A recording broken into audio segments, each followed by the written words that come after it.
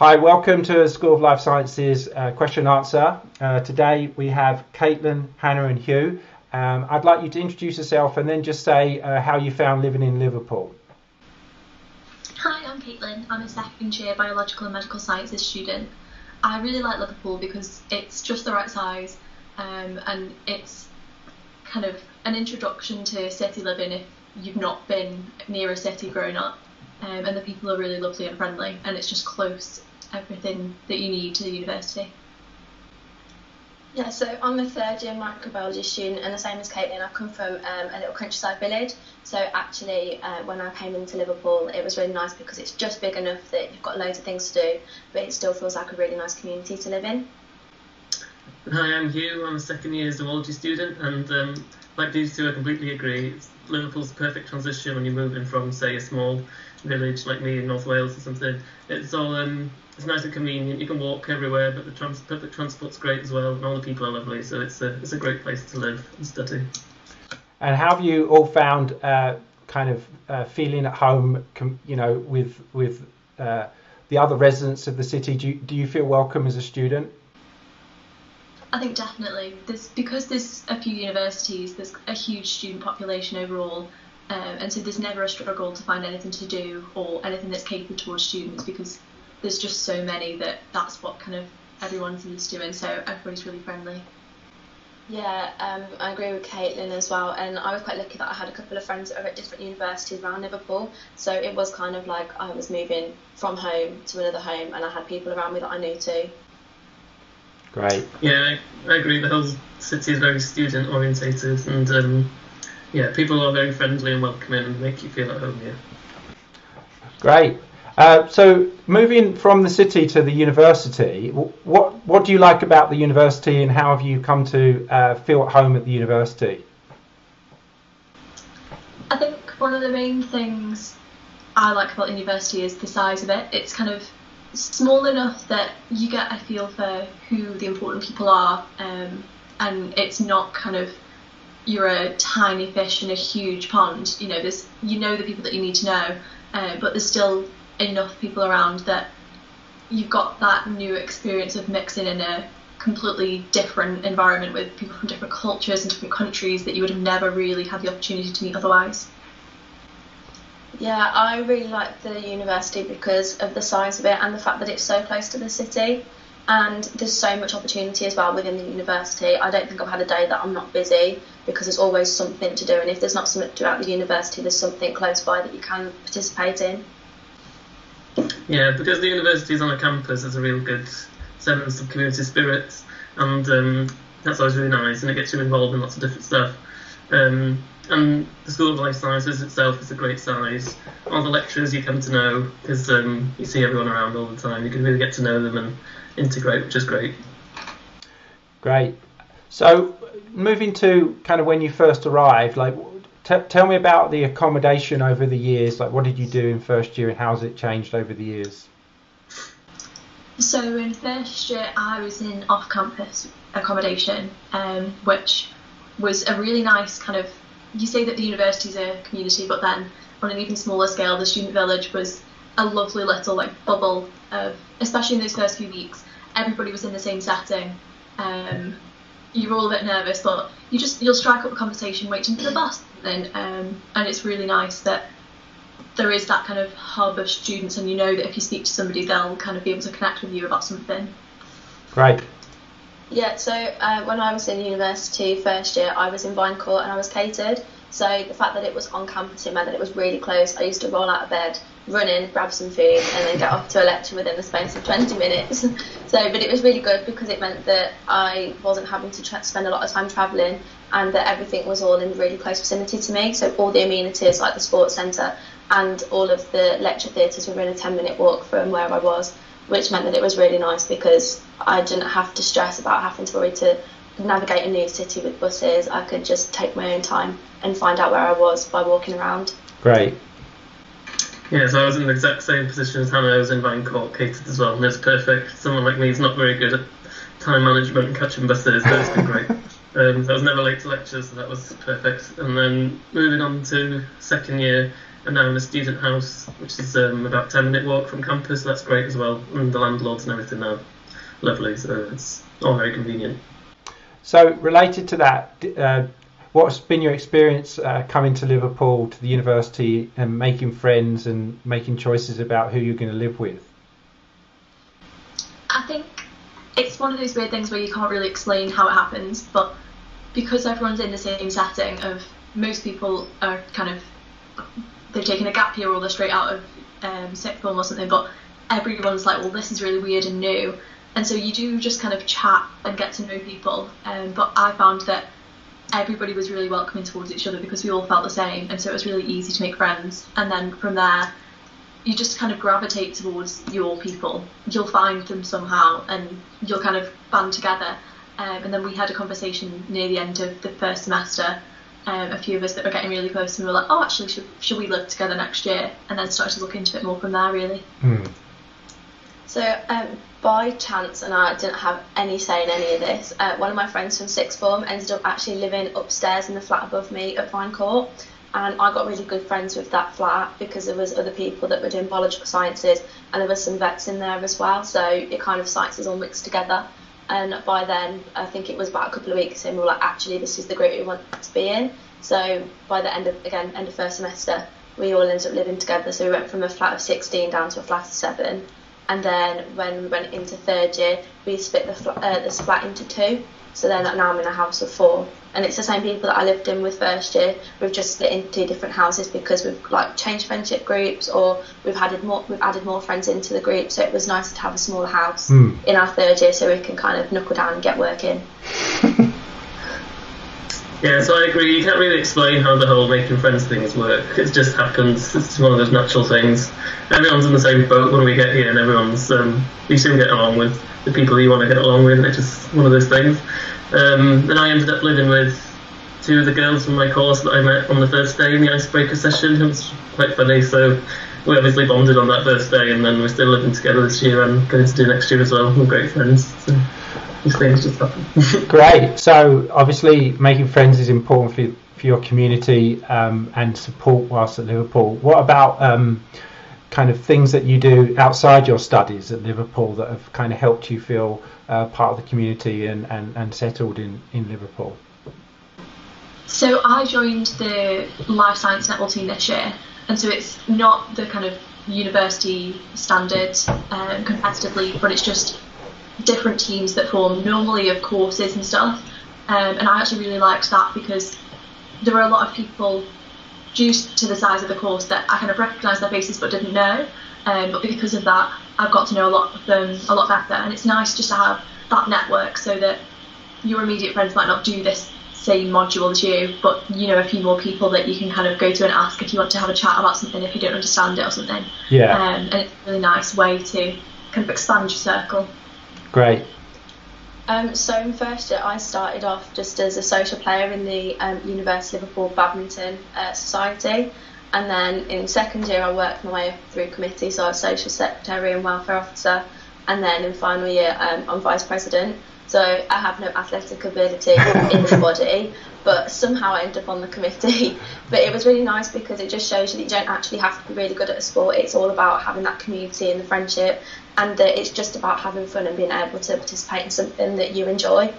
So I just turn up on a Thursday and a Sunday, do the socials, the Christmas meals and the different balls, and it's just nice to have different people that you wouldn't necessarily be friends with because they're off different courses and different years, but you all kind of just mingle into one group and you kind of don't realise that you're all these different people and you're actually just one big family when it comes to the athletic union, I'd say. Great. Yeah, I completely agree. There's always something that's out there for someone. I think that's every night in university I'm doing something, some different society. I do music society, maybe baking society, something like that. And it just gets you out and you see and you meet all sorts of different people with all sorts of different ideas or whatever. It's all really refreshing, and you can keep whatever talent or hobbies or whatever you've got going. I also go running as a dockside runner group down the docks every Tuesday, and that's great because that's people from all over Liverpool.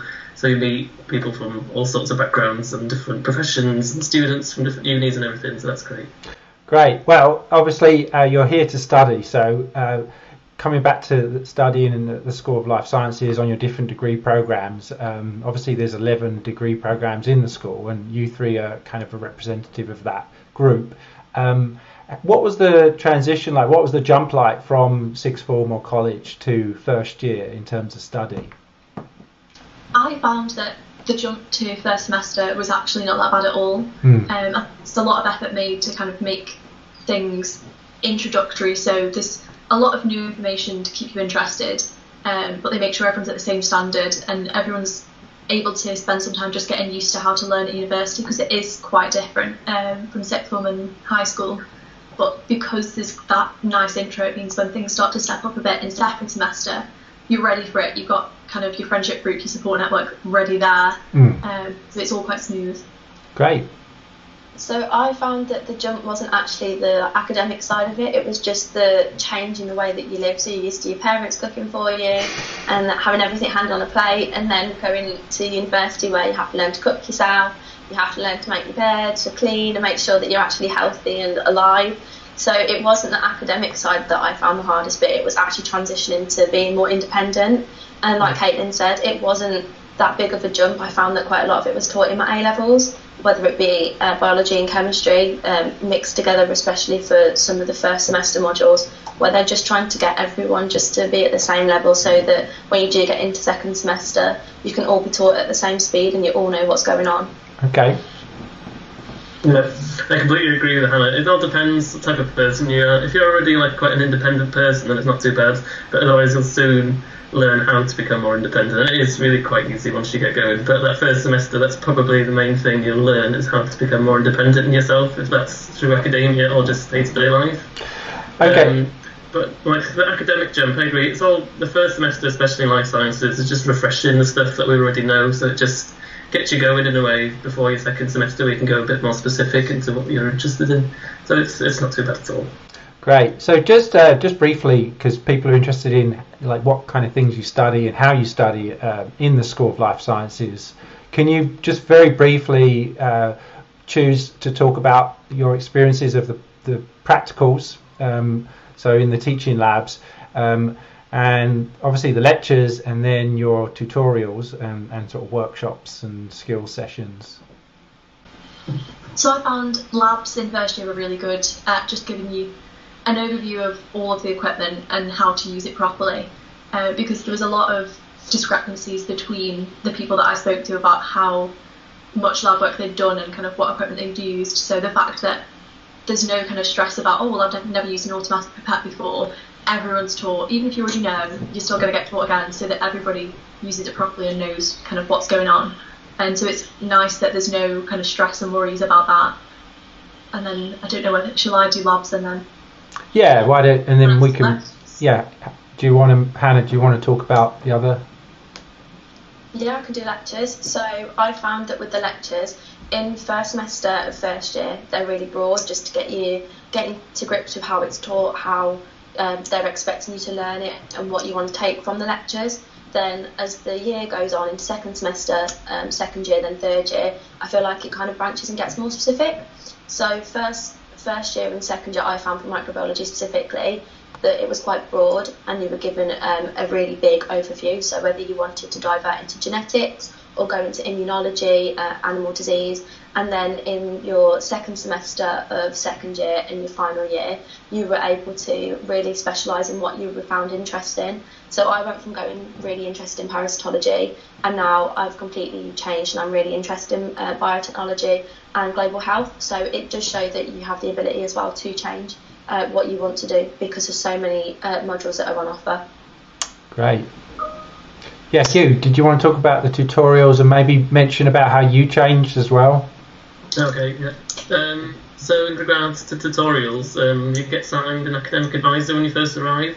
So that's like your first point of call if you have any issues regarding academic stuff or just general life stuff, I suppose. That's a really good point of call to get problems solved and sort like essential skills work, if we do that type of stuff. And also like practical side, for me doing zoology, I have changed from biovet to zoology just because I wanted more fieldwork aspect in regards to my practical stuff and not as such lab work.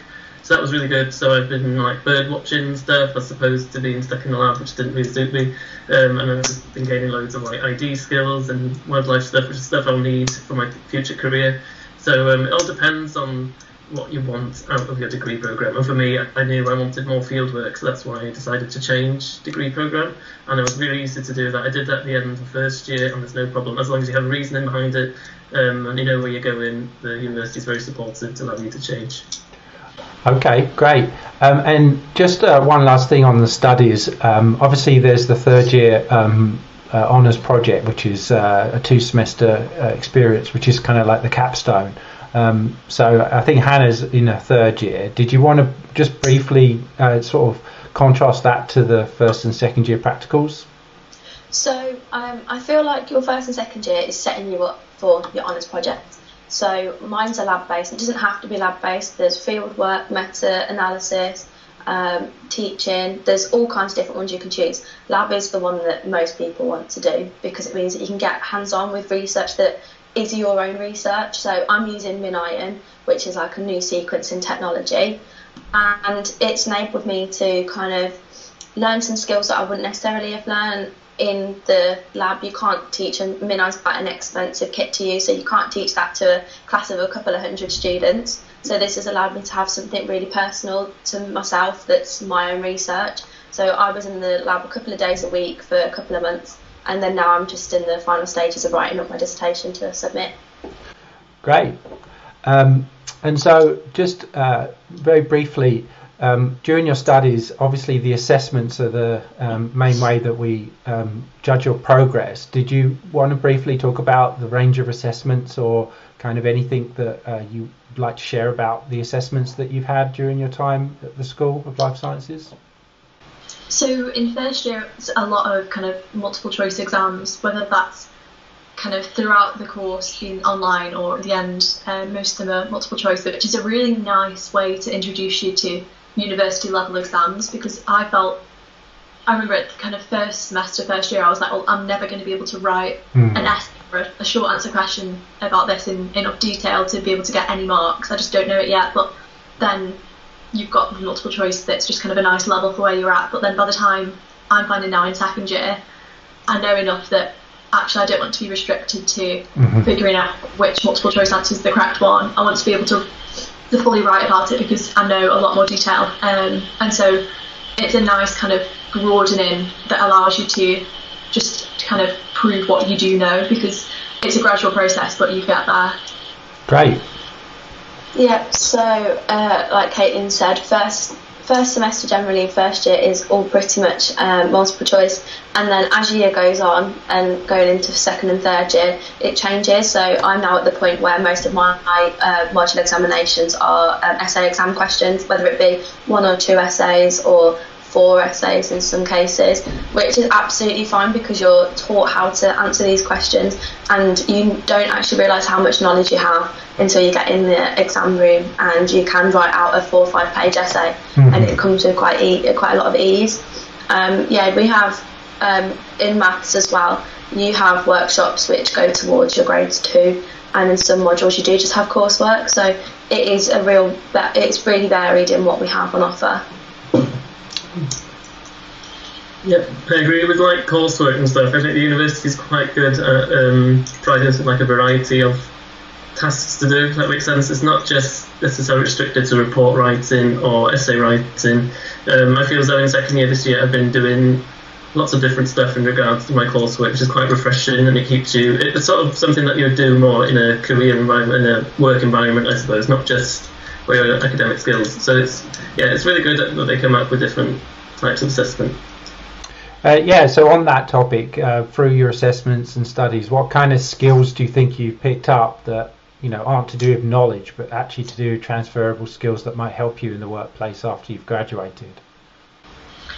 Because of the variety of modules that you do, there's always going to have to be some juggling done, and so it really prepares you for being able to organise yourself and your time really well, so that you know that you've got a deadline this week and then another one next week, so you've got to plan your time well enough to be able to get them all done.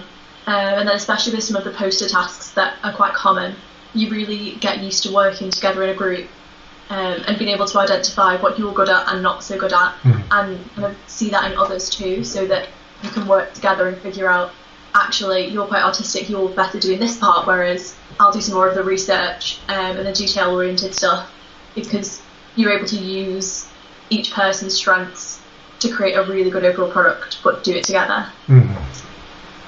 So I find, especially in third year in our essential skill module, we're given a real variety of different coursework. So I wrote a post note, which was something that's aimed towards government writing, which I never thought I'd ever have to write, but I actually found that I was really interested in it. So I feel like it just opened up to show you other things that you don't necessarily think that science is part of, and it gives you the ability as well to be really critical. So not only of your own work, but other work. And throughout all the modules, I've found that there's been lots of coursework that have been aimed at like peer review and criticising other people's work, which you might not always think about. It might be like a really, really good report, but actually there will be things that are wrong with it. And by the end of your third year, you will be able to identify and analyse which bits are good and which bits aren't good. And you can give your own opinion in a really structured and formed way. Great. I think it's really good this year because the university's emphasised a lot on like and data analysis and data handling. This is done through coding, using R and stuff. This is something I've never done before. So this is a very useful skill I'm learning, and when looking into applying for jobs and stuff, this is definitely a skill that employers really want and they really need in their workplace. So it's very much an important skill that we're being taught at the moment, and I think that's quite essential. Great. So during your studies, obviously there's going to be challenges, like we were hearing about juggling different deadlines, things that come up in your own personal life, etc. So obviously the school is really interested in supporting students, and just wanted to get your opinion on what kind of student support you feel there is for things like mental health, finance, study troubles, settling in, making friends. Any of these things that come up. Obviously, we touched on it at the start. How have you felt the university and the school support students in that? I felt that there's a lot of support there from a lot of different places. It could be that you go to your academic advisor as your first port of call and kind of say, you know what, it's all getting a bit too much, I'm just a bit stressed at the minute. And sometimes that's all you need, that 10 minutes to just kind of vent and get it all off your chest, and then the world seems like a better place again. You're a lot calmer. But then if there's something that's a bit more serious that you need a bit more help with, your academic advisor will point you in the right direction, or if you don't even feel like you want to speak to them, I've gone and spoken to my programme director plenty of times, because everybody's really approachable. It's never been kind of they're the programme director, they're much too important to be speaking to me. Everyone always has time for you and will always be willing to help you if you need it. Great. Yeah, so I found that throughout the whole 3 years, there's always different people you can talk to. And if you don't necessarily want to speak to someone that's off your course, if you don't feel like you have that connection, you can go to your accommodation. We have resident advisors who come round, and you have their numbers and you can speak to them on a bit more personal level. Or you can go and use the mental health service, or there are different people that are situated around the campus that you can go and speak to. So with the finance department, you can go over to them, and if you're having money troubles, they have bursaries that you can have access to, and there's no stigma attached to anything. That whenever you want to speak to anyone, it's really personal, and you're always made to feel really welcome, whoever you go and speak to. Okay. Yeah, personally I haven't really experienced like the university-wide networks or anything, but for the School of Life Sciences itself, the staff are really good. If you have any issues, they're very much all ears. They have your best interests at heart, and they do sort out your problems. If that's just academic stuff or day-to-day life stuff, they will help you sort it out, and I've experienced that, and I think they're very good at it. Great. Well, obviously, just moving to the last segment, you're at Liverpool, you're at the school to get your degree, but to prepare you afterwards, after graduation. So have you guys considered study abroad opportunities, work placement opportunities, internships, or any other types of experiences that might help you stand out? So for me at the moment, a big thing has been the summer placements in the summer between second and third year, which gives you an opportunity within the School of Life Sciences to, if there's a particular lecturer whose content you've really enjoyed, go and speak to them and say, have you got any opportunities over the summer for me to come and get some experience in your lab?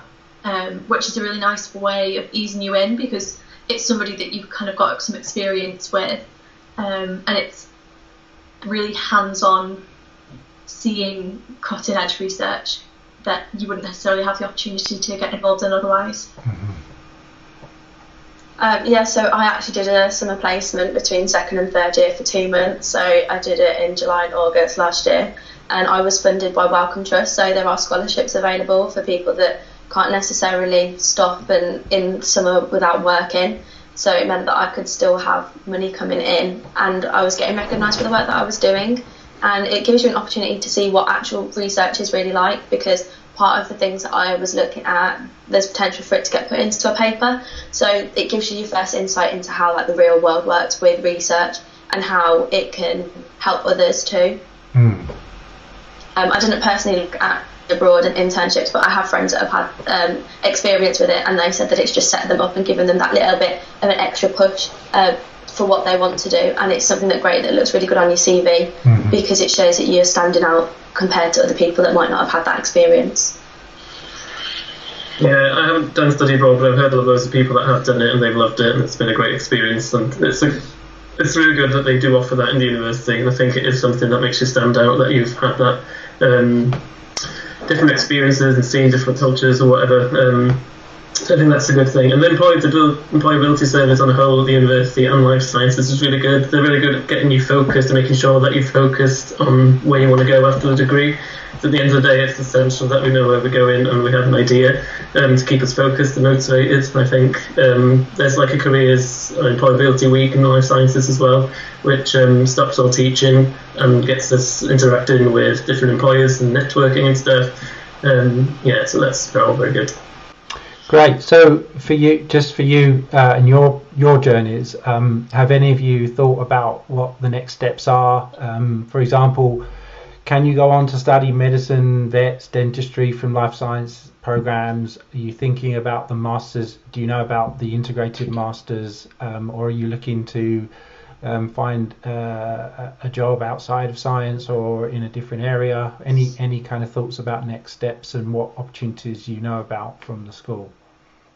So I'm actually on the integrated masters course, which I quite like because it's really easy with funding. It counts as your undergrad funding, so there's no stress about having to apply or try and find the funding from elsewhere.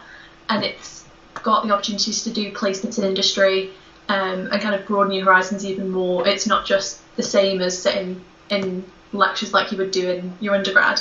There is a bit more flexibility and a bit more kind of personal experience available for that, so I'm quite looking forward to that. But also I feel like there's a lot of different careers that you might not expect introduced to you. So I had never even heard of a patent attorney before I came to university, but kind of intellectual property and that kind of thing is something that, looking into it a little bit more, I find quite interesting, and so I'm considering getting some work experience in that, which isn't necessarily the first thought of being in science, but it requires a lot of the knowledge that you kind of are introduced to, but applying your critical thinking in a completely different sphere. Great. So at the end of my degree, I'm now having to get on to my next steps of what I wanted to do. So I'm initially looking for PhDs across. I'm taking a year out though first. I'm trying to get some more experience. But just in microbiology alone, because it's quite a small group, we have people that are doing the integrated masters. We've had students going to dentistry. There's a girl in my year that's gone into veterinary and there's another girl that's gone into medicine. So actually there's so many different opportunities that you can go into, and you don't think that just because you've done one degree doesn't mean that you can't go and do another one. And a lot of people, it is a gateway into doing the career that they want to choose. But also at the university they have the masters in research, so it gives you that experience doing research for yourself and getting experience in a working lab, but you're still getting educated as well, part of it, doing modules or coursework assignments and writing up what you're doing, so that you've got documentation to show future, employers that you do have the abilities, because it's all written down. Great. So originally my plan was to jump straight into the workplace after graduating. That was my hopes. But at the moment, my summer placement's unfortunately been cancelled due to the current situation. But what are you going to do? So I don't know if that's something that's not as plausible at the moment. So I'm looking now on moving and changing into the integrated masters, just so I can get some more experience technically before I try and go out into the workplace. So that will be something that will be quite easy for me to apply for through the university, and that will be a great experience, I think. So that's more likely what I'm going to do now. But this is it. It's very flexible, and you can change your mind in regards to these things all the time, and there's no stigma or anything blocking you to do that, so that's great.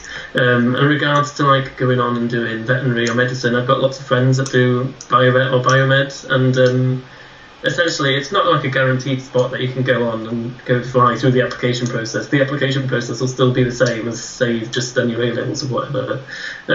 But technically you've got a greater breadth of knowledge now towards that subject, and when you go to interviews and stuff, you'll be able to answer the questions much more confidently and show that you're actually very passionate about that's what you want to do, because there's an extra 3 years of thinking about it, and you're obviously quite determined to go into that field. So I think it's in the application process, you will stand out now that you've got a degree in that field. Great. Thank you for answering all those questions. You've really covered from the very start, arriving, and kind of how the studies work, how you get supported, and what your plans are for the future. So thank you all.